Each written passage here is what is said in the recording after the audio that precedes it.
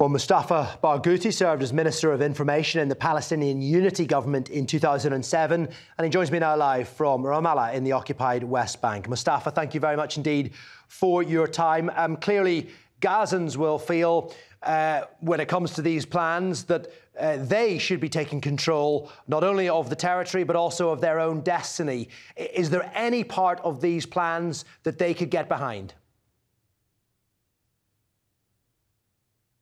The Israeli plans show the stupidity of the system of occupation, and Gallant is being stupid as in this case, because he wants to solve the problem of occupation by expanding occupation. But all these plans about reoccupying Gaza and then forcing people out of Gaza, and by the way, Smotrich and Ben Gvir were not the first people to speak about that. It was Netanyahu. On the very second day of this Israeli aggression on Gaza, he said that all Palestinians must be evicted from their homes in Gaza, and his military spokesperson said they should be evicted to Egypt. So what we are talking here is a whole political system in Israel advocating a war crime of ethnic cleansing, in addition to conducting a war crime of genocide.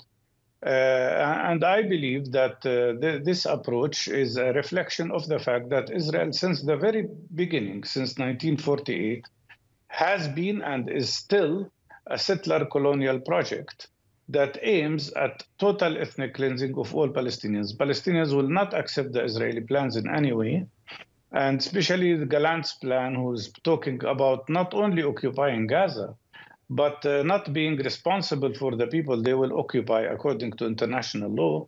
He wants an occupation that is free of charge, and at the same time, he wants to establish a system of collaborators who are working under the Israeli control to rule the people of Gaza. This is not going to work. It didn't work in the past, and Israel doesn't learn from its mistakes.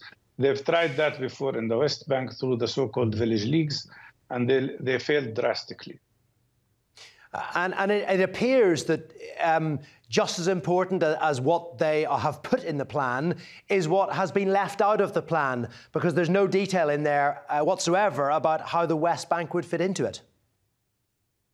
Well, they have already reoccupied the West Bank since the 7th of October. Israel practically eliminated any authority of the Palestinian Authority. Israel reoccupied every city in the West Bank, invaded every city.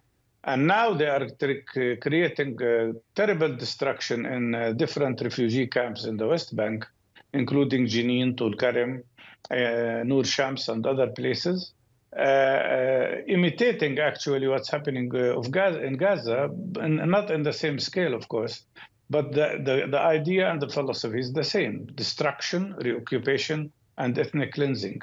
And they are already conducting ethnic cleansing of 60% of the West Bank, where settlements expansion is unprecedented.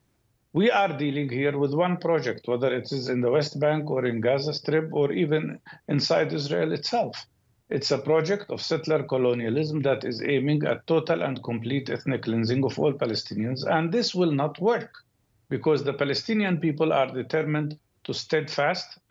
The Palestinian people are determined to resist this terrible injustice, and Palestinians are determined to get their freedom on their land and not in any other country.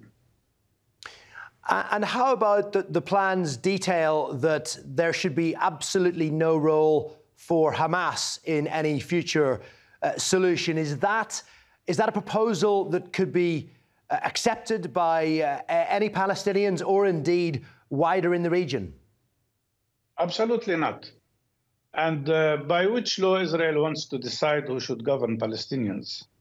Would they accept if we say that, for instance, Netanyahu should be removed and all the government in Israel should be removed, and we would prefer that Meretz party, for instance, should be ruling Israel?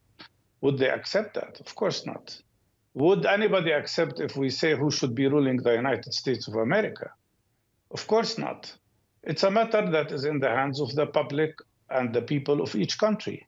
And Israel has no right, and the United States has no right to dictate on Palestinians who should be governing them. It's a matter that should be in the hands of the Palestinian people, and eradicating Hamas has proven to be impossible, and it will continue to be impossible. It's a bleak situation, Mustafa, but I do want to ask you this while we have the pleasure of your company. Is there anything that you can feel positive about when you look to the future of Palestinians and indeed Gaza? Yes, of course. I feel proud of our people. I feel proud of the resilience of the Palestinian people, especially our people in Gaza. I feel proud of our medical teams who lost more than 306 people killed by Israeli bombardment, and have 90 of them arrested by Israeli army, but they don't stop working.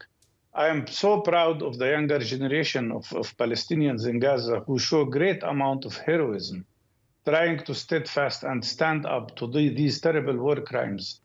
You can imagine what would be the situation of any country in the world when 29,000 people, if we count the people under the rubble, are killed, including no less than 13,000 children. But the level of heroism, steadfastness, determination is unprecedented.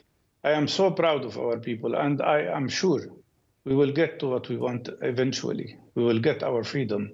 And if anything has been proven during this attack on Gaza, it is that we cannot live anymore with occupation. We cannot live anymore with injustice of apartheid and racism that Israel is showing. I appreciate you joining us today. Mustafa Barghouti there, who served as a minister in the Palestinian Unity government in 2007. Thank you.